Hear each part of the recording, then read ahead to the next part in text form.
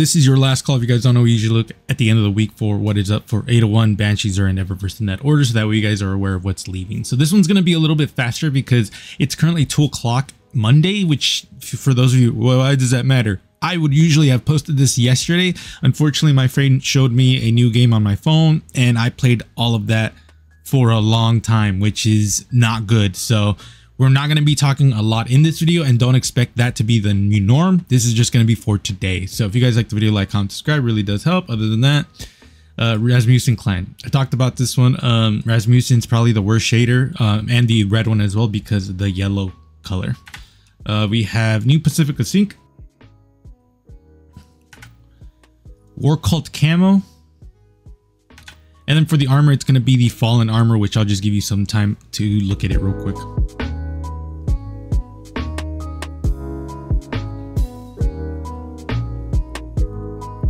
As for Banshee, we have Memory Interdict with Clown Cartridge and Wellspring, Peace of Mind with Sats for All and Adrenaline Junkie, Perseus D with Shoot to Loot and Headstone, Hand in Hand with Hipfire Grip and 1-2 Punch, and then Funnel Web with Perpetual Motion and Focus Fury. I might as well talk. So let's talk about the fact that I was playing a game and I completely lost track of time and fell asleep at 5. The other thing is I'm currently playing World of Warcraft because the anniversary event is on and because it's just more fun to play that with friends. And there's other things. I'll probably talk about it at the end of the video real quick. For Xur, we have Darcy Catalyst and Mighty Multi-Tool. And I didn't talk about this last week, but the Zerf board, which is not loading for some reason. Well, either way, you can buy it for 97 strange coin. It is a skimmer, so that is really cool. I wish I could show you how it looks because it does look pretty cool. But if you don't have a what is it called again? Zimmer, whatever. If you don't have one, these are super fun to play with. For the exotics, we have Gwynzen Vest with some pretty terrible rolls, and Gwynzen itself is just trash. Dune Marchers with too high mobility, and then Promethean Spur with way too high mobility. So let's actually check what we have. So Hawkmoon with Hipfire Grip, Cerberus +1, which is one of my favorite weapons, especially with the Catalyst, Trinity Ghoul, and the Wardcliff Coil. For the weapons, we have Cold Denial with Zenmoan and Headseeker, Nature of the Beast with Under Pressure and Demo, Arsenic Bite with Moving Target and Explosive Payload, Seven Seraph with Auto-Loading Holster and Shield Disorient, Sail Spy with Pitch Glass with Clown Cartridge and Focus Fury. That's not bad actually, just in case, and then Quick Fang. So this is a red border weapon if you guys are interested. And for the armor, I'll just show you all their armor right now instead of just talking about it.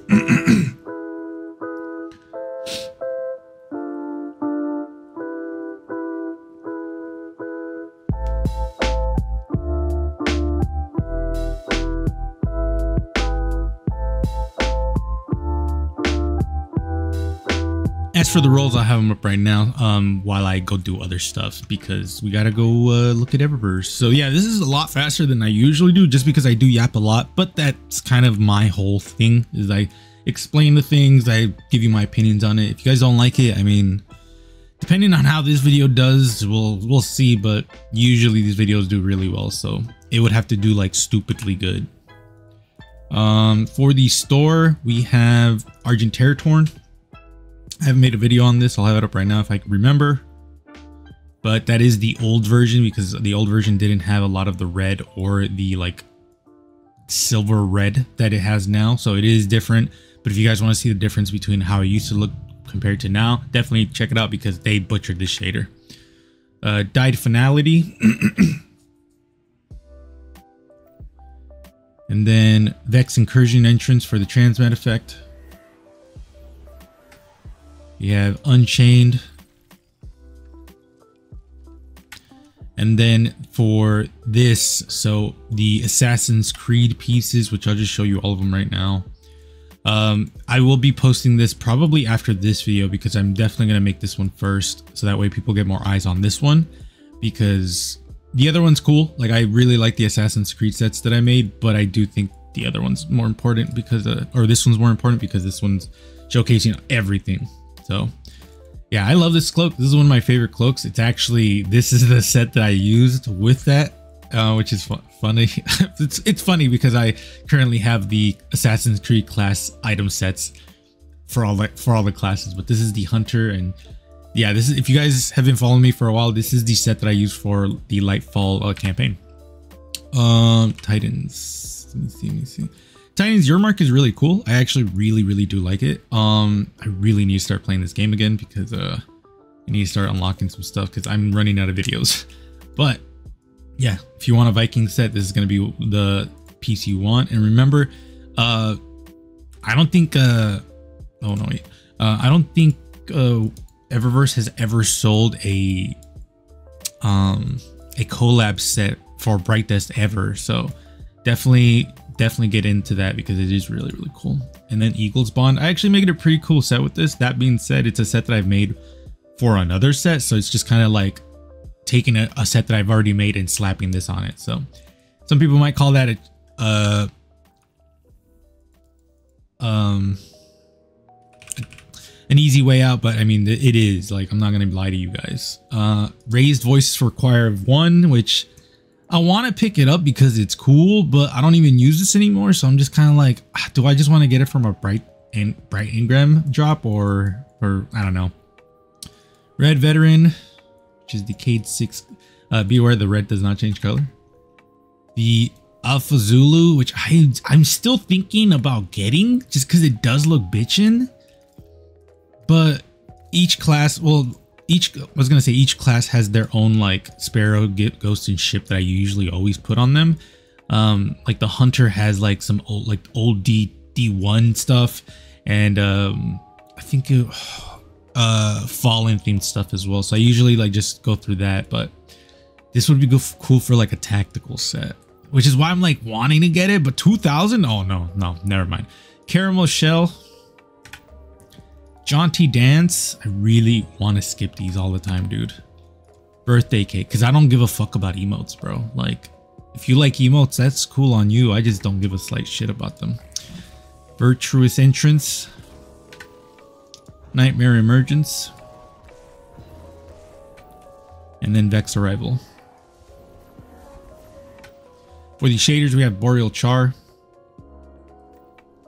Iridescent Coral. Verdigris, and then Sunrise Warrior. So that is pretty much it. Let me know what you guys are going to be picking up. This was a lot faster than usual. I mean, to be fair, I think it should be like around 8 minutes right now. I'm going to be working on a few things. I'm currently working on the exotic ornaments videos. I'm going to probably be editing that all day today, so that way I can post it tomorrow, so that way I have some content up until I think Wednesday or Thursday. And then from there, I'm probably going to be playing. Oh wait, I think Halloween's this week, right? the event for us. If it is, then I mean I have content because I'll be getting the armor, and then the armor will be doing the review video, the shader video, plus the specific videos. I want to do some other videos as well. I want to review the actual weapon, and I want to do the. There's a few things I've been wanting to talk about for events for a while, which is just events kind of suck in Destiny 2. I'm gonna be honest with y'all, like. Right now in World of Warcraft, they have the anniversary event, and it's a lot of fun. Well, to be fair, I know a lot of people don't like it because it is a lot of work, but it's an anniversary event with like new armor sets for each of the classes. There's a lot of classes, even the classes that weren't available at that time, they made new armor sets for. There's also like old mounts that you can get from previous anniversary events. Like this anniversary event is fucking huge. It's crazy. And Destiny 2's like anniversary event, that their 10-year anniversary event was just mind-bogglingly bad. Like we get a title and we get an armor set for each class, which is I think a lot of the pieces are really cool, but I would be lying to you if I said they weren't boring as fuck, because they are from Destiny 1. They weren't even in game. They were like what is it, they were like designs that they weren't used. So I don't know, it's hard to not look at WoW's anniversary event and then look at Destiny 2's and just be like, did you guys even try? I also want to talk about a few things about Destiny 2 because quite frankly, I'm kind of losing interest in Destiny 2. Not just like playing it, but just kind of like covering it as well. Like, not saying I've covered everything in the fashion. It's just kind of like I don't really care anymore. Especially since like there's other games like World of Warcraft. Their fashion game just stepped up because now when you get armor from any source, depending, like let's say for example, I'm a Fury Warrior, and they only wear plate armor. If I get cloth or leather or anything like that from another source, it still unlocks for my characters everywhere else. So like if I have a rogue that got a plate armor, my warrior will actually be able to transmog that. So yeah, getting new fashion for just every class now is going to be obscenely easy, because now I just don't have to worry about running it on that specific class to get that armor set. Now if I get it, I get it. Final Fantasy 14, that their fashion is probably the best fashion in gaming for me personally. Well, that's a big title, considering Warframe also has really good fashion, but their fashion's a bit different. I do want to cover the fashion in each game, and to the point where like it's basically going to be called like how I fashion in this game, which is going to be like how I fashion in World of Warcraft. And then I want to do like a big comparison video, because I do think Destiny 2's is really good. It's not the best though. It's not even like, it doesn't even win like any place, because I think World of Warcraft, Final Fantasy 14, and Warframe all have big strengths compared to Destiny 2. So let me know what you guys think. I apologize that I wanted to make it fast, but at the end talked a lot, but I did want to explain a few things. But let me know what you guys think. I appreciate y'all. Be safe. I'll see you guys later.